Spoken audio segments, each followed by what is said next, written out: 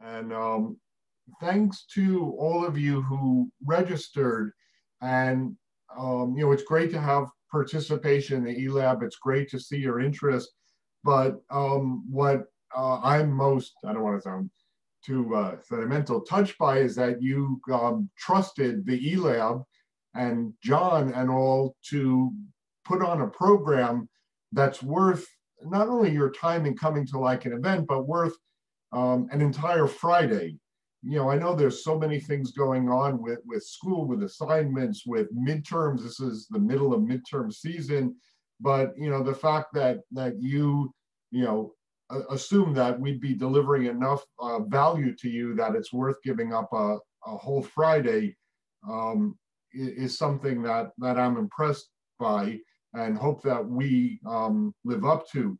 The other thing is, just a general thought with this pandemic and COVID, hopefully, the summer is kind of normal and this fall semester for those that be here, we're really back to normal with vaccines and everything else. But it's so easy to, with all the pressure with COVID, to kind of crawl into a shell and not get out there. So thanks for doing that. And thanks especially to Jonathan Lee, the associate director of the eLab, who put all this together. It's like a real luxury and privilege for me to be able to just come in and say an address and know that everything was in incredibly capable hands. John brings a lot of experience. Particularly valuable is his technical experience. And a special thanks to our speakers, Kevin, James, and Craig, as well as to the mentors. One pitch I'd like to give is we're coming up on the pitch contest, the PACE pitch contest in April. And, that's an event I started back in 2004 when I was actually an adjunct at PACE, got a grant from JP Morgan to do this. And it's grown quite a bit. And we've had people launch a concept in the eLab, pitch it at the pitch contest, and go on to be named one of Forbes 30 under 30 with a business valuation of over $100 million just a few years ago. That was Kumesh Arumagan from Axern.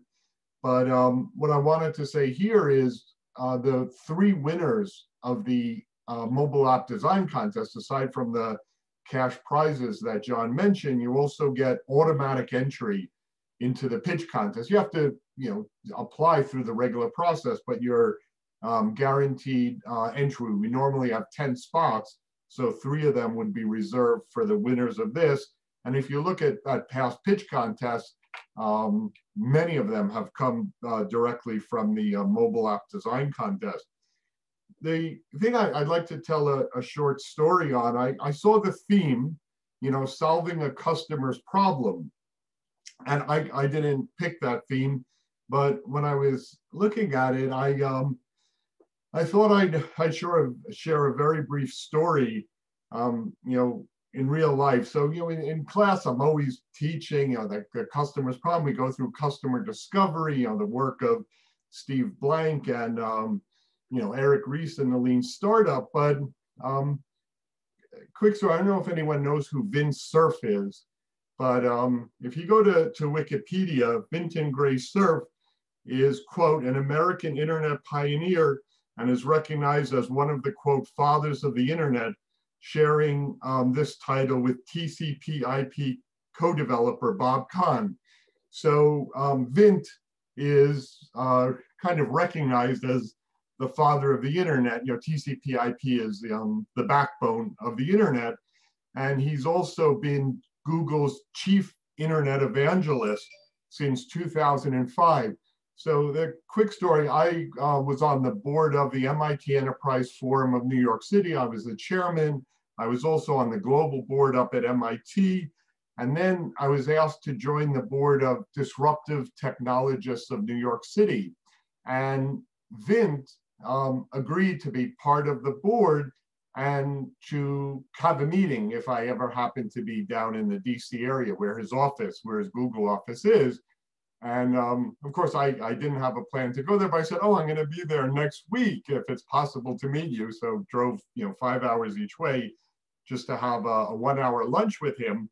And it was all about, getting this disruptive technologist off the ground.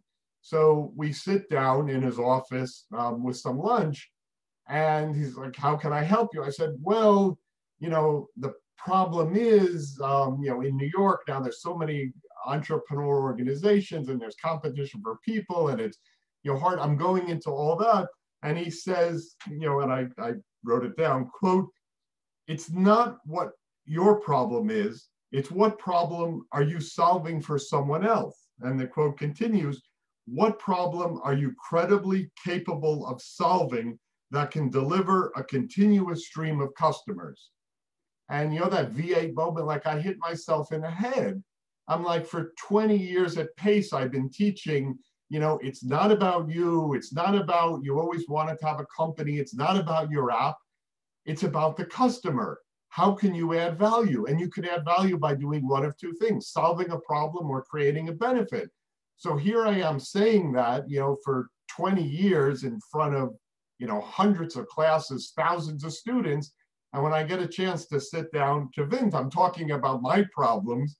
And, I forget that the reason that MIT Enterprise Forum or Disruptive Technologists or Pace University exists is to solve someone else's problem. So the reason I emphasize that is, if you look at the theme, solving a customer's problem, it seems plainly obvious, like, what are you even stating that for? But I just wanted to show how easy it is to forget that, even as me, who, has been, saying that for years. Often we think about us, oh, it would be cool to have my own company, to develop a neat app, to do whatever, but don't forget that focus on the customer. And in the classes, when we look at this, a broad concept called customer discovery. When you're doing something new, you don't really know who the customer is, what their problems are, how they're going to find it, what features they want, where they'll pay. So you have to get out of the building and talk to customers. You have three main things. You have to figure out who exactly is the customer, what specifically is their problem, and does my app, my product or service actually solve the problem? We'd like to believe it does. Now, I just, in closing, want to point out the difference between, a startup, a new app, a new venture, and an established company like Ford. Ford's been selling cars for over 100 years. They know who the customer is. They know where they shop for cars. They know what features they want in cars. They know, how to price them, how to market them, etc. They may do surveys to refine some offerings and some features, but they know. But when you're starting brand new, you don't really know that. So what you guys have to do is really try to put yourself in the shoes of the potential customer, and close your eyes and imagine that what we call archetype customer. What are they doing with the app? How are they using it? One that quickly comes to mind, someone did an app for tourists in New York City, but when people went around and actually talked to some, there were some features that they said, well, they're not there. Like, am I with a family? What is the weather? And the person said, like, what does the weather matter? Well, I want to be able to sort if it's raining or cold outside. I want to sort for indoor type of events versus if it's sunny and a nice day out, I want to search for outdoor events. So you really got to, close your eyes and put your mind in the, in the state of that archetype customer. So with that, again, I'd like to thank you for giving up a Friday. I'd like to thank John for all the work that goes into it, and our speakers and mentors for willing to share their time with you.